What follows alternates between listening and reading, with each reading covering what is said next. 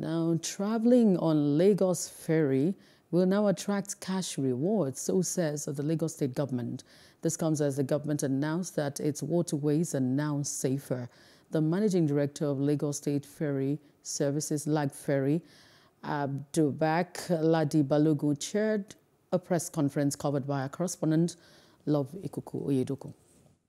Lagos remains one of the busiest cities in Nigeria. It's home to over 500 active startups with a massive consumer market. Commuting within a state densely populated as Lagos has been Herculean in spite of alternative means such as water transportation.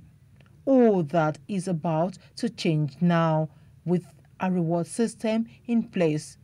Lag ferry users are now to receive cash rewards when they use the waterways. Anywhere you are in Lagos and you're patronizing Lagos State Ferry Services, once you spend 5,000 naira worth of money, no matter the trips, if it's one way or two ways or three ways or whatever, your 5,000 naira qualifies you for a full token.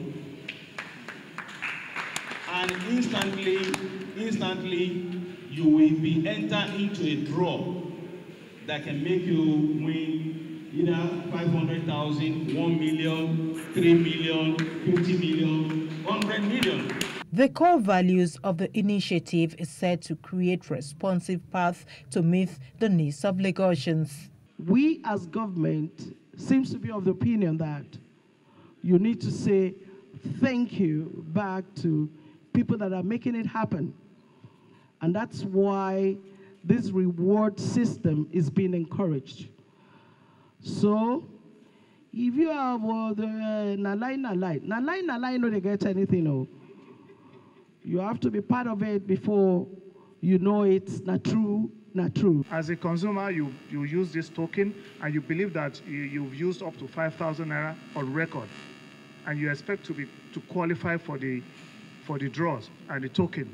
So definitely, if you think there's something wishy-washy, you can as well approach us. That is transparency.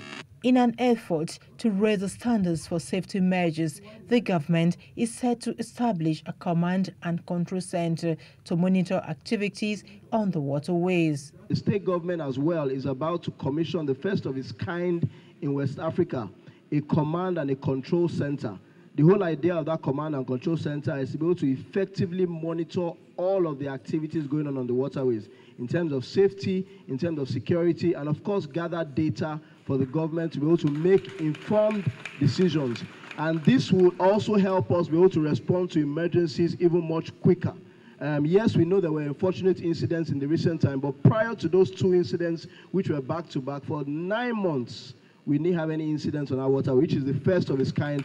All eyes, especially travelers on waters, are looking forward to the impact of the project. Love Ikuku Oyedoku, Plus TV News.